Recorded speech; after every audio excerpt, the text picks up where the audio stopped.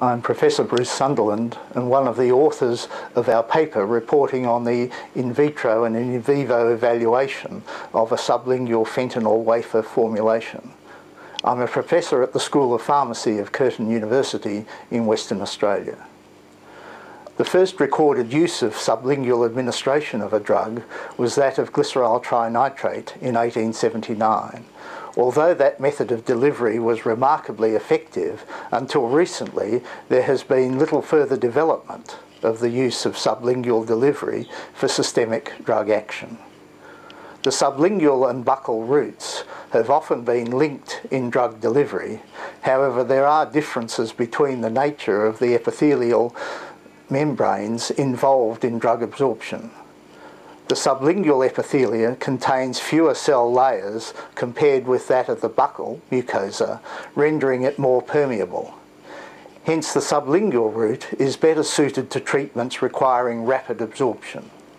There is also a greater likelihood of partial swallowing of the oral contents with buccal delivery.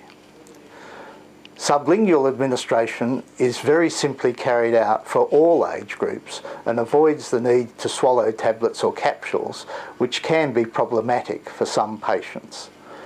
Drug absorbed from the sublingual pouches and ventral surface of the tongue drains into the jugular vein and therefore is delivered directly to the systemic circulation.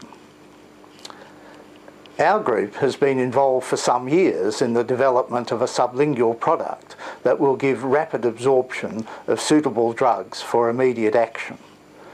One drug we have worked with is fentanyl, which has excellent physicochemical characteristics for sublingual absorption.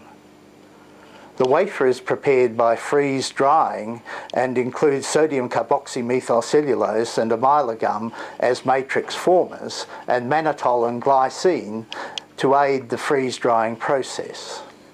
Absence of characteristic peaks of fentanyl in the X-ray diffractogram pointed to this process achieving amorphization of the drug during the freeze drying process. The wafer showed very rapid disintegration of less than 3 minutes. It is evident that when a wafer is added to water, you can see the rapid disintegration of the wafer. Importantly, approximately 90% of fentanyl dissolved within 1 minute.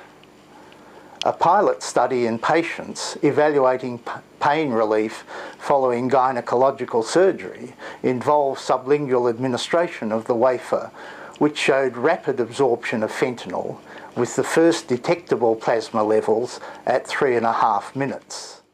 The overall bioavailability was 53%.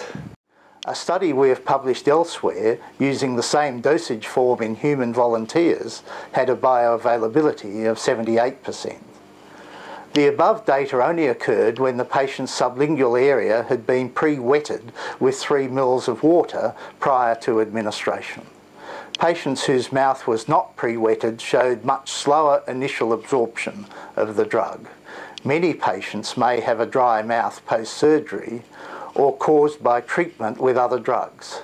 It is important that the mouth is pre-wetted before sublingual administration of any drug occurs.